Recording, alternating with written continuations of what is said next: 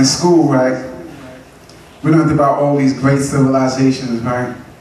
We learned about the Aztecs, the Greeks and the Romans. We learned about great men like Julius Caesar, the empire he built, and the nations he conquered. Alexander the Great, and the empire he built, and the nations he conquered. George Washington, Abraham Lincoln, Christopher Columbus. When they got to the people that look like me, they showed them in chains as slaves. They showed them cowering at the feet of white slave masters as they put whips to their backs. They showed them sneaking in the night on a path to freedom, too afraid to face their oppressors. They showed them peacefully marching, singing, "We shall overcome."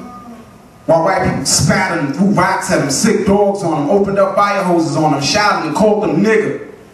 And somehow, that was supposed to make me feel proud to be black. And I can't say it did, man.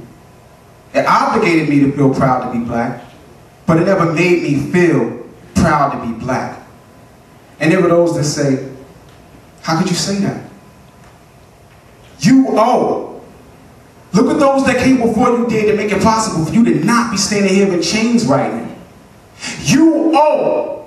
Look at those that came before you did to make it possible for you to get a job. U.O. Look at those that came before you did to make it possible for you to get an education.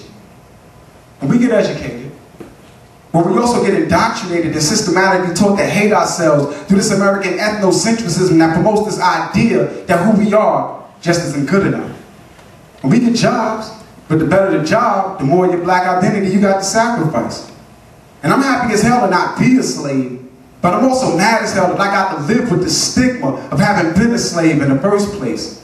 I mean, while they promoted to me white men that conquered nations, built empires, and forged new ones, they promoted me that my people's big accomplishment was getting free from slavery, becoming educated, getting jobs, and moving closer and closer to finally being accepted as equals by white Americans. Which, considering the fact that we were once considered small-brained, subhuman, uncivilized savages, we view as progress. You know?